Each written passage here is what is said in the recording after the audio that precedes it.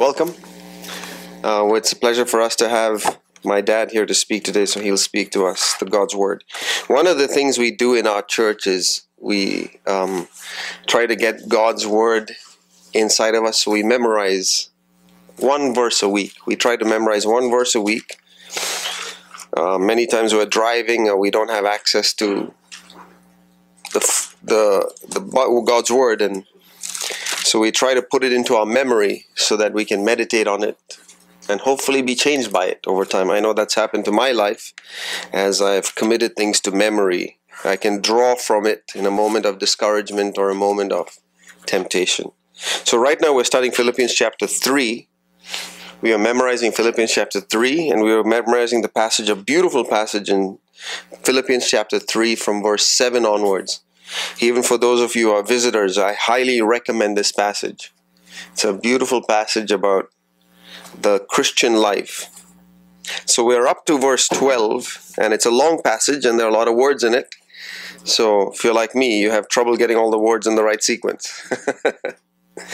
So you can have your Bibles in front of you, and slowly, hopefully over the weeks, we're able to slowly commit these words to memory. So we can recite it together. Philippians chapter 3, we'll do 7 through 12. All right, we'll do it slowly. But whatever things were gained to me, these things I have counted as loss for the sake of Christ. More than that, I count all things to be loss in view of the surpassing value of knowing Christ Jesus, my Lord, for whom I have suffered the loss of all things, and count them but rubbish, in order that I may gain Christ, and may be found in him, not having a righteousness of my own derived from the law, but the righteousness which is through Christ, the righteousness which comes from God on the basis of faith, that I may know him, and the power of his resurrection, and the fellowship of his suffering, being conformed to his death, in order that I may attain to the resurrection from the dead. Not that I have already obtained it, or have already become perfect, but I press on, in order that I may lay hold of that of which also I was laid hold of by Christ Jesus. As I said in my email to the church this week, verse 12 is a wonderful verse to never forget, even if we don't know the words exactly, the essence of it. And then obviously in verse 13, he goes on to saying that too. It's not as if we have obtained this. We have not come to the fullness of a life where we know him completely and are found in him all the time, or that we are perfectly in that state. But I press on. So it's available to the person who is a murderer, a thief on the cross, an adulterer, and to the one who has all kinds of self-righteousness. We can all press on towards the same goal of verses 8, 9, and 10, and 11. That I count things as loss, that I call things as rubbish, that I may be found in him, not having a righteousness of my own, and that I might know him. And I wanted to just share my thought on this, verse 9 and 10, that verse 9 is a starting point for all of us. That the one place that all of us can find safety in, the one place that all of us should be found in, is in Christ. If you're insecure, if we are beating ourselves up because of our poor track record, here's the solution. If I think I'm somebody because I've started overcoming sin, if I think I've become somebody spiritual, here's the conviction of God too. This is the only place the Apostle Paul wanted to be found. If we went searching for the Apostle Paul, we knew where he physically would be, in Ephesus or Corinth or somewhere. But where was Paul in his spirit? He wanted to be only one place, to be found in Christ, not having a righteousness of his own. And so that's a starting point, that all of us can find who we are supposed to be in Christ. That we never need to be insecure about anything, that we may choose to be found in Him, being fully justified, looked at if we've always obeyed, looked as if we've never sinned.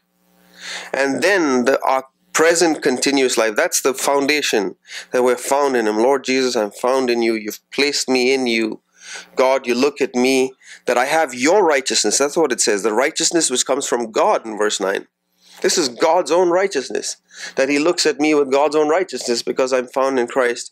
But then verse 10 is the present continuous life, that I may know Him.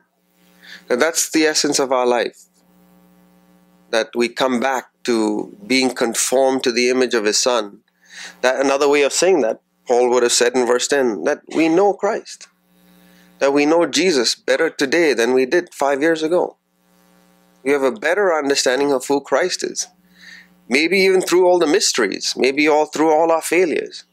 We have a bigger view, a better view of Christ. And Christ is becoming more central to us. That's the pursuit of our life, to know Him. And to know most of all the power of His resurrection. First of all, the power of His resurrection. God wants to raise us up to life in every situation. And based on that resurrection life, God says, hey, look, also in the fellowship of His sufferings, even if it means death, as on a cross, no matter what it is. But for me, it's the joy of the fellowship with God that keeps me from sin. It is because Christ is becoming more special to me that God's word to take up my cross is not burdensome.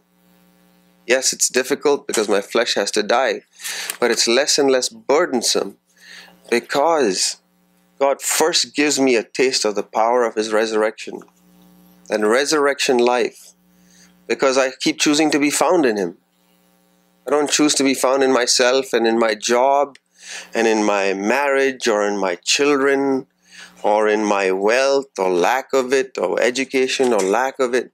I lose all of those things and I choose to be found in Him. And that security and that knowledge of Him, the power of that resurrection is what are all of those things, are all the positive forces that are allowing me to say, okay, I'll fellowship in Your sufferings as well. I used to try many times. I thought the fellowship of the suffering was what I did first, and I kept being burdened under the yoke of the law, of keeping on trying to obey the commandments. But I never experienced the power of His resurrection, the resurrecting power of the Holy Spirit, who sought to raise me up and make me united with Christ like a husband is to a wife. Christ the resurrected bridegroom with me, the new man. And as I have experienced that, as God has drawn me towards Him, I find that sin becomes less attractive. That when God tells me, do you want to fellowship in my sufferings? I say, yes, Lord, I can do that. That's the hope we have. That's the hope for our church, that we may be found in Him, a righteousness not of our own, and that we may know Him. The power of His resurrection, the fellowship of His sufferings, no matter where He takes us. May God help us. Let us sing. We're going to sing a few songs. There's power in the blood. I stand amazed in the presence of Jesus. We fall down. We lay our crowns. Through it all,